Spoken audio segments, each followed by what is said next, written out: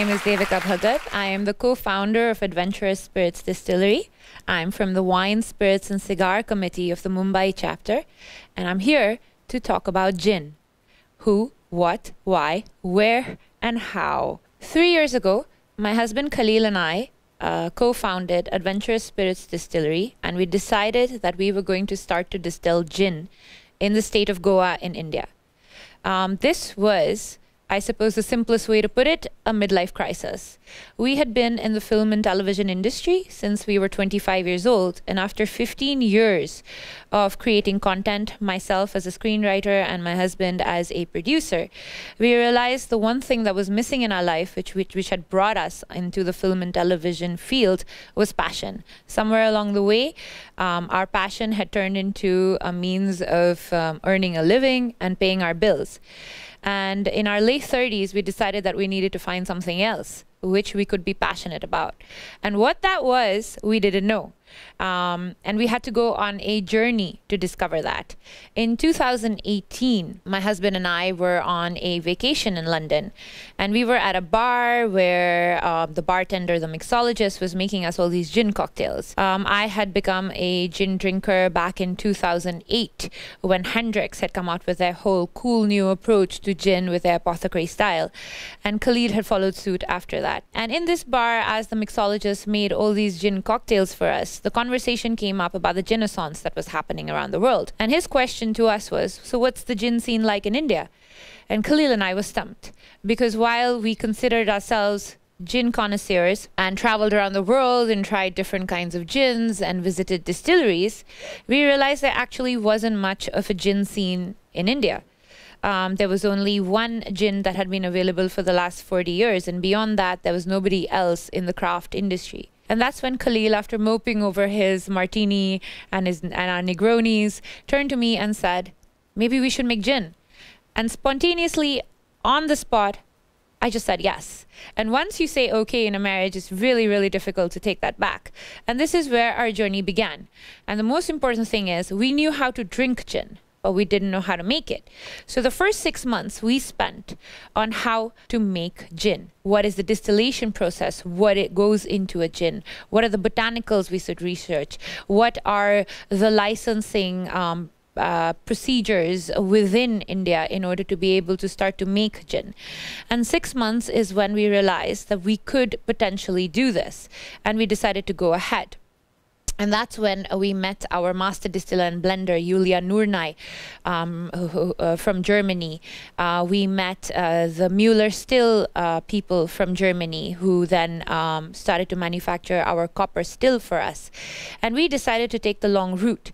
Since we had been to so many distilleries around the world, we decided that we were not going to license a space from another established distillery, nor were we going to contract bottle, that we were going to start our own distillery.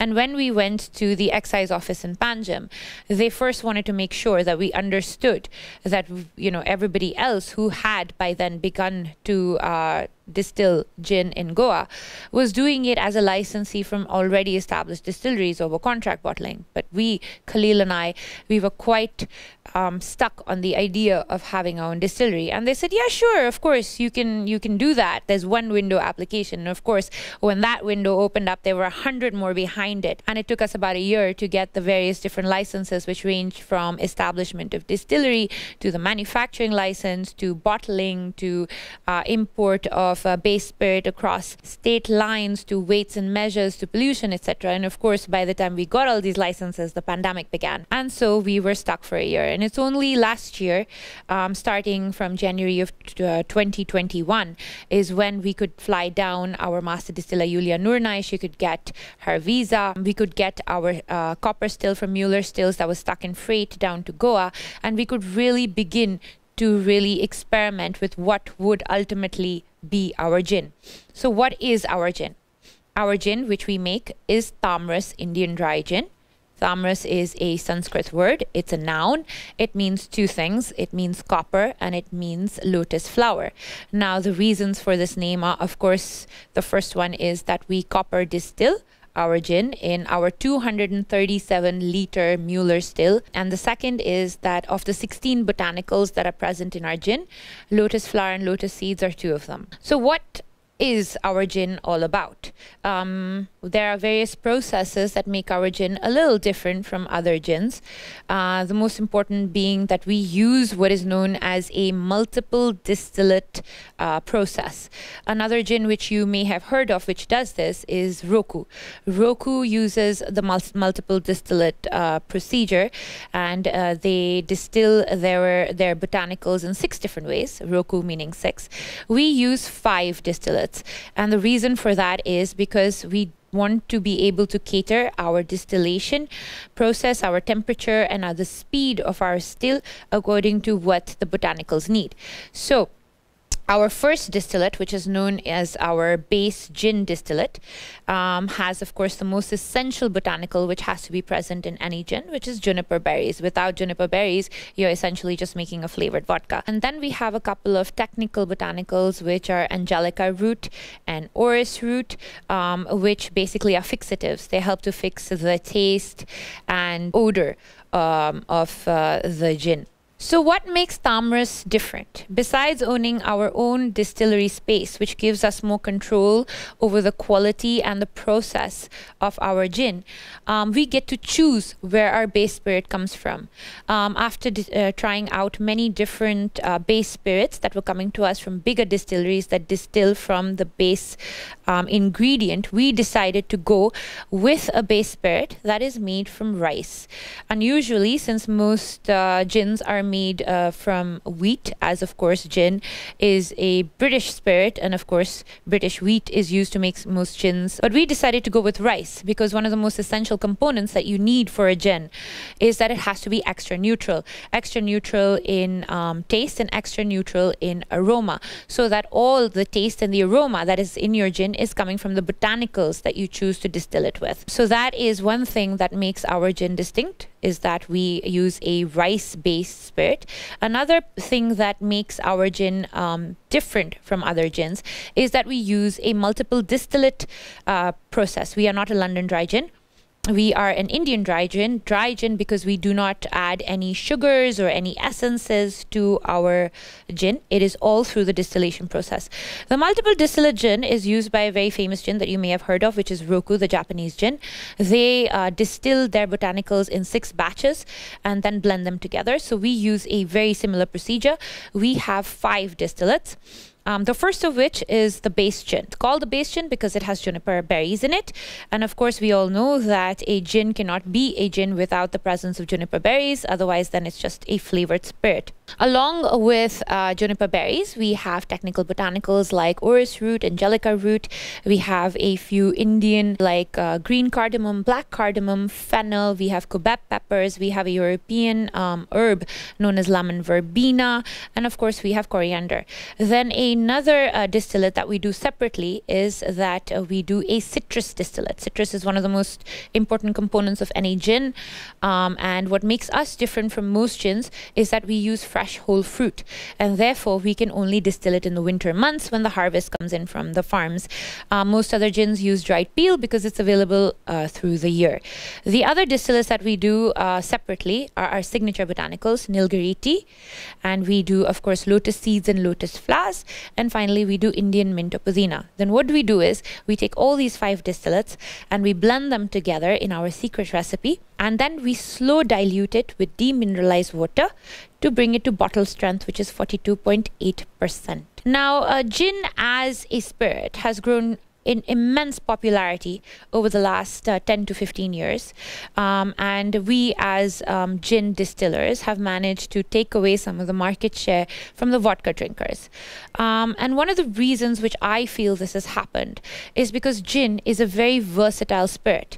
A Tanqueray is not the same as a Roku. Every gin is different because of the presence of botanicals in it. So within the category of gin, as compared to, let's say, the category of a vodka, where you're going for, let's say, a smoothness or perhaps a brand name or perhaps distilled from potato or grapes or wheat, gin in itself has flavor profiles so distinct that you can find that it caters to a wider variety of people. Some people prefer a juniper forward gin. Some people prefer a spice forward gin. Some people prefer a citrus forward gin. So within the category, it's not just about having gins, it's about having multiple different kinds of spirits that have juniper berries in them. And because of the versatility, the boredom never sets in. You know, people are always saying, yeah, okay, there was the time for the vodka and now it's time for gin, and perhaps the next spirit that's going to take over is agave spirits like tequila or mezcal or maybe rum. But the most important aspect about gin, which I feel will continue to allow us to have gin running as a popular spirit for a much longer time, is because that every gin that comes out is so distinct because of the presence of the botanicals in it. And because each of the gins that is available in the market, whether they be the larger mass-produced gins that are produced in millions, or whether they be a small craft, a cocktail also made from a gin doesn't taste the same if it's made with another gin. And of course, everybody knows that a gin can be drunk as a gin and tonic. Some people find tonic too sweet, and so they drink what is known as a gin and tonic, which is half soda, half tonic, or maybe they just decide to go as a gin and soda. Besides that, the most popular cocktails which have, I suppose, epitomized gin in popular culture are two. The first is the martini and the second is the Negroni. These two cocktails have really set gin in popular culture, whether it be in films or television or books or iconic characters, whether it be Humphrey Bogart from Casablanca, whether you're talking about James Bond.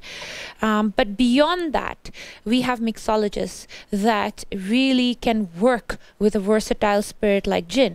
And so the amount of cocktails which are classic cocktails like a Gibson or a Gimlet, or a bee's knees, for example, or a French 75 are being played around with local flavors. So not only are we as craft gin distillers adding a sort of a indigenous spin to our gins. For example, if it's a Japanese gin, they're playing with yuzu and cherry blossom. And if it's an Indian gin, for example, like ours, Tamras gin, we're playing with a fruit that nobody else has used in the process of distilling gin, like Mosambi, which is a sweet lime. Mixologists around the world are also playing with indigenous flavors for gin cocktails. So you can have a French 75, which is a Kokum French 75. You can have a version of a Bloody Mary with gin in it known as a red snapper, but instead of using a hot sauce like Tabasco, you're putting sort of indigenous chilies into it, or an indigenous chili paste. So like this, the versatility of gin as a drink, even on its own as a sipping gin or on the rocks or as a cocktail, has infinite possibilities, and that is the reason for its popularity today.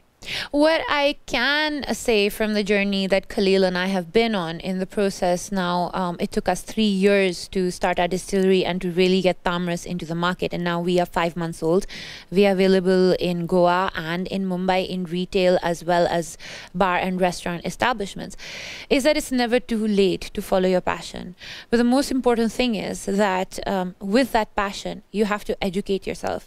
And it's never too late to really go on a learning process and to be able to really understand why you're getting into a business or a passion and what you hope to get out of it. What Khalil and I were hoping to get out of it was to be able to do something that we enjoy. Something that we earlier enjoyed and we continue to enjoy because we're still in film and television is one aspect, but something that we can really sink our teeth into, which allows us to be able to use skills that we may not have used in our other profession. Of course, at the moment, since we are 5 months old, we have just one spirit, which is Tamras. But in the future, when we talk about expansion plans, obviously we are looking at variants, different expressions of Tamras, as well as limited editions.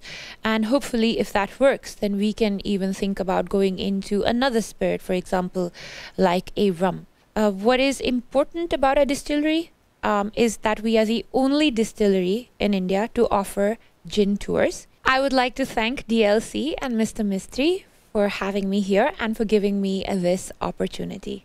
And I hope to see all of you at the Adventurous Spirits Distillery in Goa. Thank you.